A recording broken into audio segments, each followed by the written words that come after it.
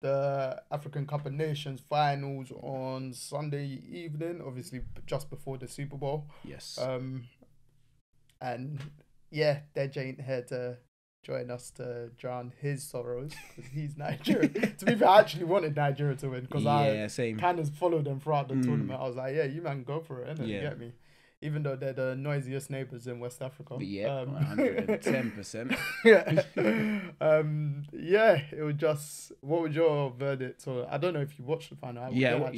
Speak about it. Yeah, I was with the missus, so we sat there and watched it because she's Nigerian, obviously. So yeah, we sat there and watched it. She actually had a watch party at her house. Fair. But she came to mine and we watched it at mine. Fair.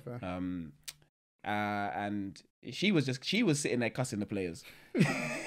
I was sitting there saying, I was watching thinking, yeah, Nigeria aren't great, boy. Yeah, they weren't great at all. It's the worst time to have your worst performance from their key players as well. Yeah, like no one really turned up. Their centre half, Kong, he's been their main goal scorer, it seems like, at the tournament. Joint top scorer with Lookman, I think. They're both ended up with 3, I believe. I might be wrong. Yeah, and he was the one that's scoring key goals. But they scored against the run of play. Mm-hmm. They didn't really feel like they were ever in the game, even though they scored that goal. They scored from a set piece. And then Ivory Coast, credit where credit's due, they dominated the whole game. Yeah. Literally dominated the whole game. And I was sitting there thinking, yeah, Nigeria, you can't even... You know when you can complain about things, there's nothing you can complain about in this game. You've been outclassed, outshined, dominated in every area of the football pitch. Yeah. And it's one of those things where you just sit back, hold your hands up and say the better team won on the day, but we didn't put out a performance that would allow us to even fight and be in that game. So that's where I was sitting there from that perspective. I was like, yeah, Nigeria, sorry to say it, but you just weren't good enough on the day. Yeah. And you kind of, on the day, you need your best players to turn up. And no one turned up. Yeah. I mean, it was, because I think I said on last week's episode, it might have been on episode that, I was like, I don't think the pressure will get to Nigeria. But watching the game, it seemed like the occasion got to the players. Yeah. Whatever this fly is. Yeah. The occasion got to the players. Yeah, definitely. Of some sort. And it was just, whereas Ivory Coast, obviously they had the 12th man in terms of their home crowd. The ref was a bit favourable to them in the first half with certain decisions as well. Yeah. But the spirit that they showed was spirit that they showed since the caretaker or interim manager, whatever you want to call it, came in. He's now probably the manager now. Bro, he's a hero for life in Ivory Coast. They have to give him the job. Can give him a statue at this rate. But winning a home tournament.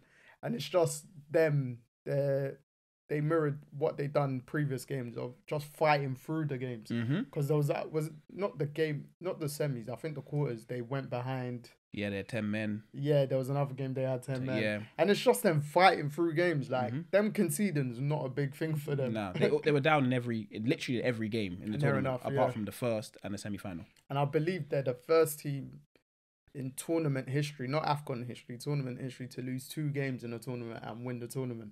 Oh, okay. They lost 2 games in their group stage. Yeah, and I believe so.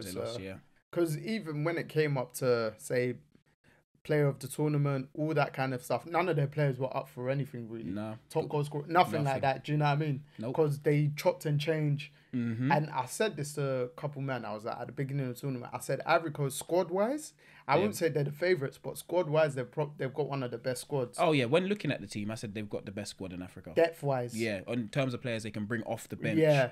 Because Adingra and Haller didn't play the opening group stage games. No. I don't think... I didn't even know Haller was in the squad. Yeah. Until Adingra, they called game. up, but he was injured. Yes. I think the first couple games. Yeah. And I was like, ooh, it's a bit techie, blah, blah, blah. But then take one man out, another man comes in. Yeah, you have Pepe off the bench. Literally. They had Max Gradle. Gradle's old man, but he knows when to come in. Like, because the first, they're players, and when you look at the players they have, you think to yourself, man for man, they should always be in those situations where they are at the latter stages. Yeah, where they've ended the competition. But early in the competition, it must have been. Now thinking about it, must have been what the manager was doing. Or do you just know the players weren't playing for him? But I know, but like, as a player, you won't go to a tournament and not play for someone. These tournaments some of them are once in a lifetime opportunities. You're right. Especially a home one. You're right, but you never know what goes on internally. Yeah, no. Team selection, definitely. all of that sort of stuff. And you know when someone might...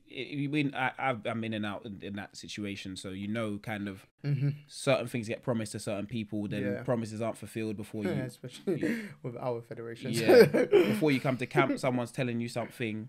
You get to camp, something's completely different. Yeah. So... when you know the ins and outs of those sort of things, you can understand why someone may be beefing a manager or may not be playing for the manager in that situation. I don't think it's right because at the end of the day, you're there and you're playing for your nation. Forget what the manager says. Hence my point. But it happens, and you know, obviously there's been situations in the past with Ghana. If the money ain't been right, the players ain't playing. Even Nigeria back in the day. So there's a lot of underlying issues that we don't know or don't see, or well, we do know and see, but we don't know and see, but it's not public knowledge. Yeah. That, you know, can cause a rift within the camp. Yeah, it was just weird because like you'd think, on paper selections look fine, innit? And stuff like that, especially from the players that we tend to know more so the European-based players and stuff like that. You'll think, okay, cool, but then obviously, the second game, they lost to Nigeria in their group stage 1-0. That happened. Yeah, happens. That was through a penalty as well. Yep. But then the final group game, they lost 4-0, right? Yeah, 4-0 to Guinea. And everyone's like, what the hell? Yeah. Like, that was probably the shock result of the tournament. Yeah, because their fans thought they were out of the competition at that point. I thought they were out of the competition. I did. In my group chats, I was saying they're out. Yeah. And I actually forgot about like the third. In their case, they're the only ones that I forgot about the third place teams. Yeah, for some reason. Because I think because they lost 2 games, I was like, thinking they can't get it. I was just saying, I can't believe Ivory Coast are out. Oh my days, 4-0, blah blah blah. And then because of you lot, they went through. Yeah. If Ghana went through, Ivory Coast would have went home. But if Ghana went through, Ghana would have been out next game anyway. So I gotta be honest, it's good that Ivory Coast went through so we could have this story. Yeah, no, definitely. Well, their story is an all-time story in terms of football tournament history where a manager's got sacked. They've tried to hire a previous manager, didn't bang. Caretaker has to do his first team job, and he wins the tournament. Yep. Home tournament. It's crazy, bro. You as you said before, if you were to write a script, you wouldn't have written this one. When people say sports is scripted, like whatever. This is AFCON. That AFCON can never be scripted. One thing, was it my cousin or my sister? The first thing they said when I went Sierra Leone a couple of years ago, they said TIA. And what's TIA? They was like, this is Africa. And I was like, yeah, cool. Yep, it's different. There we go. So, it is different. Yeah, obviously. I think it was more so the disappointing thing was Nigeria's performance. Oh, that's what was... It was terrible. I'll be honest, it was terrible. Yeah. For a final, you can't turn up like that.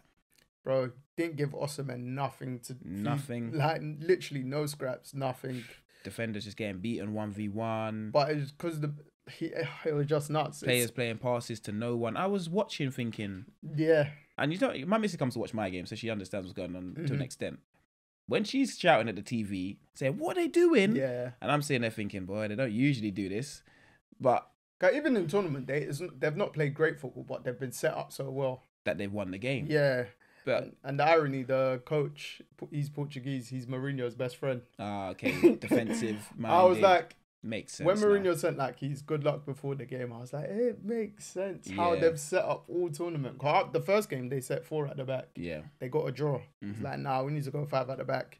Be more compact. And then everyone know their role and just the attacking players do your thing. Yeah.